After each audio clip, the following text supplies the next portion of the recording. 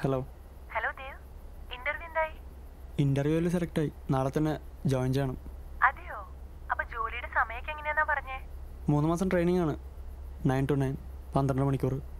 അത് കഴിഞ്ഞ് പെർഫോമൻസ് ഒക്കെ അനുസരിച്ചായിരിക്കും സെലക്ട് ആവുക. ഓ, നീ ആരെയും ക്യാമറയും ആ സിനിമ പിടുത്തൊക്കെ മാറ്റി വെച്ചിട്ട് മര്യാദയ്ക്ക് ജോലിക്ക് പോവാൻ നോക്ക്.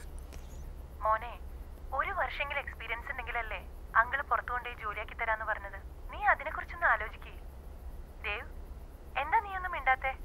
ആ, ഞാൻ പോക്കോളാം. ആ, ബാങ്കിൽ നിന്ന് നോട്ടീസ് വന്നിട്ടുണ്ട്. നമുക്ക് എത്രയും പെട്ടെന്ന് അടച്ചു തീർക്കണ്ടേ? ആ, തീർക്കാം. നീ ഇപ്പൊ എവിടെയാ? റൂം കിട്ടിയോ? ആ, ഞാനിപ്പോൾ റൂമിൽ തന്നെയാ. ശരിയമ്മ, ഞാൻ വിളിക്കാം. ആ, ശരി.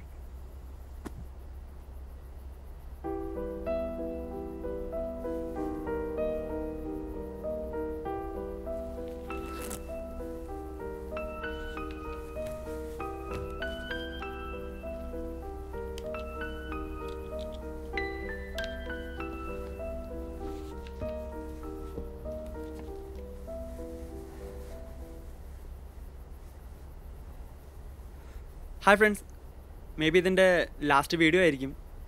ഇത് വ്ളോഗല്ല, എനിക്ക് കുറച്ച് കാര്യങ്ങൾ ഷെയർ ചെയ്യാനുണ്ട്. അതൊക്കെ പറയാൻ തന്നെയാണ് ഈ വീഡിയോ ചെയ്യുന്നത്. ഫസ്റ്റ് ഓഫ് ഓൾ, എനിക്ക് ജോബ് കിട്ടി. എന്ത് ജോബാന്ന് ചോദിച്ചാൽ എനിക്കറിയില്ല. അത് ഞാൻ അന്വേഷിക്കാനും പോയില്ല. നാളെ പോയാലേ അറിയുള്ളൂ. പിന്നെ 2 കാര്യങ്ങളാണ് എന്നെ വഴിതിരിച്ചത്. ഒന്ന് ലവ്,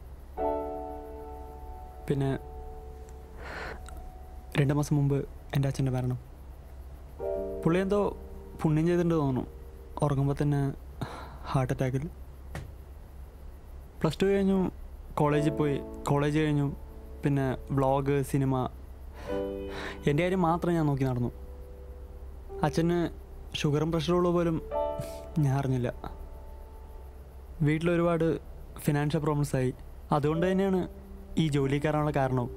അതും എൻ്റെ കഴിവുകൊണ്ട് കിട്ടിയതല്ല, ഏതോ ഒരു അങ്കിള് എവിടെന്നോ റെക്കമെൻഡ് ചെയ്ത്. ഞാൻ ഒരുപാട് കാര്യങ്ങൾ ആഗ്രഹിച്ച് പോയി തോന്നുന്നു. അതുകൊണ്ട് തന്നെയാണ് ഈ റിയാലിറ്റി വേൾഡുമായിട്ട് അഡാപ്റ്റ് ചെയ്യാൻ ഒരുപാട് ബുദ്ധിമുട്ടുണ്ട്. എനിക്ക് തോന്നുന്നു ഈ ലോകത്ത് സന്തോഷത്തോടെ ജീവിക്കണമെങ്കിൽ ആഗ്രഹങ്ങളും സ്വപ്നങ്ങളും ഒന്നും ഉണ്ടാകാൻ പാടില്ല. എനിക്ക് പ്രേമവും. Always an inspiration. Signing off from Dev.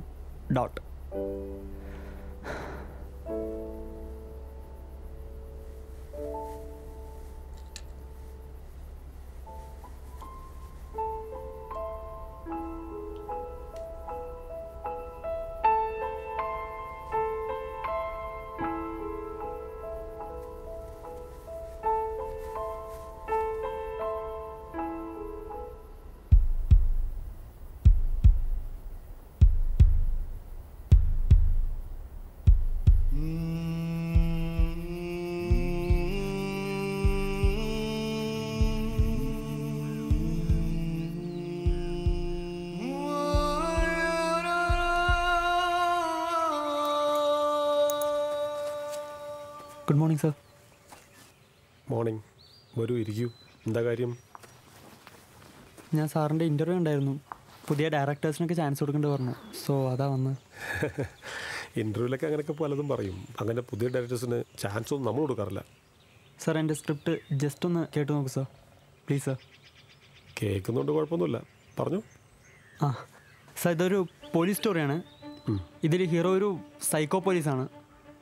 ഇവൻ തന്നെ എല്ലാ മർഡറും ചെയ്തിട്ട് ഇവൻ തന്നെ ഇൻവെസ്റ്റിഗേറ്റ് ചെയ്യും ആരാ മർഡർ ചെയ്തതെന്ന്.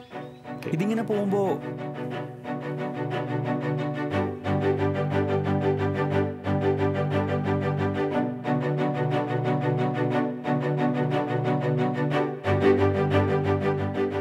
അപ്പം അങ്ങനെയാണ് സാർ നമ്മുടെ സ്റ്റോറി പോകുന്നത്.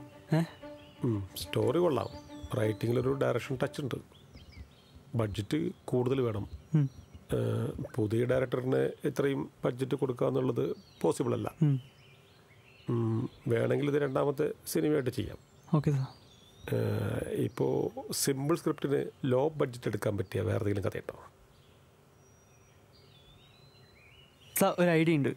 ഒരു സിമ്പിൾ ലൈൻ. ഒരു ഫിലിം മേക്കർ ആവാൻ കൊതിക്കുന്ന ഒരു പയ്യൻ്റെ സ്റ്റോറി. അവൻ ഷോർട്ട് ഫിലിംസൊക്കെ ചെയ്ത് സിനിമയിൽ ട്രൈ ചെയ്തുകൊണ്ടിരിക്കുമ്പോൾ പെട്ടെന്ന് അവൻ്റെ അച്ഛൻ മരിക്കണു. വീട്ടിലുള്ള ബുദ്ധിമുട്ട് കാരണം അവൻ ഒരു പ്രൈവറ്റ് കമ്പനി ജോലിക്ക് പോകും. അവിടെ നിന്ന് അവൻ എങ്ങനെയാണ് ആഗ്രഹിച്ച കാര്യങ്ങളൊക്കെ നേടിയെടുക്കണമെന്നൊരു സിമ്പിൾ ലൈൻ ഉണ്ട് സർ. അതൊന്ന് ട്രൈ ചെയ്യാം സർ. ഓക്കെ, സ്റ്റോറി ലൈൻ കുഴപ്പമില്ല. ഇതിലൊരു ലവ് ട്രാക്ക് കൂടി ഉണ്ടെങ്കിൽ ഇച്ചിരി കൂടെ അത് നന്നായിരിക്കും.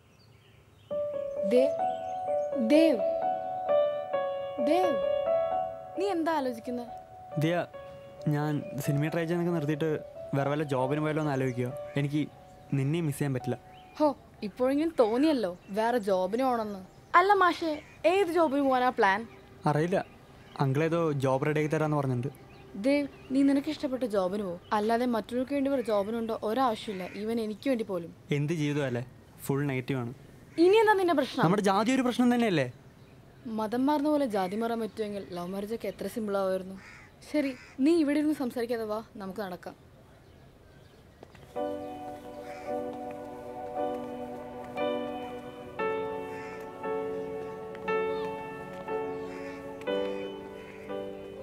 ദിയ, നിനക്കെന്തെങ്കിലും ആഗ്രഹമുണ്ടോ? ഓ, ഇപ്പോഴെങ്കിലും ചോദിച്ചല്ലോ. നീ പറ. എനിക്ക് അങ്ങനൊന്നും ആഗ്രഹമില്ല. ആ, ബീർ കുടിക്കണം നിന്റെ കൂടെ. എന്ത് ബീർ? ഓക്കെ വാ. നിന്റെ ആഗ്രഹം ഞാൻ സാധിച്ചു തരാം. അപ്പോഴും എൻ്റെ ആഗ്രഹം ഞാൻ ഏതെങ്കിലും പ്രൊഡ്യൂസർ റെക്കമെൻഡ് ചെയ്യണോ?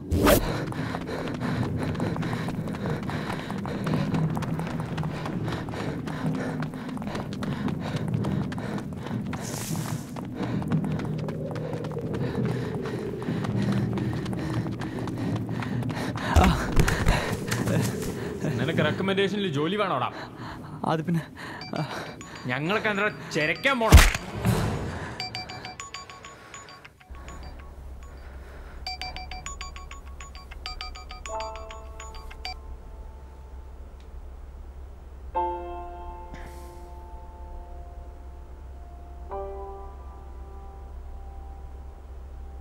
ഞാൻ വേറൊരു പടത്തിന് തിരക്കില്ല, താൻ പിന്നെ വാ.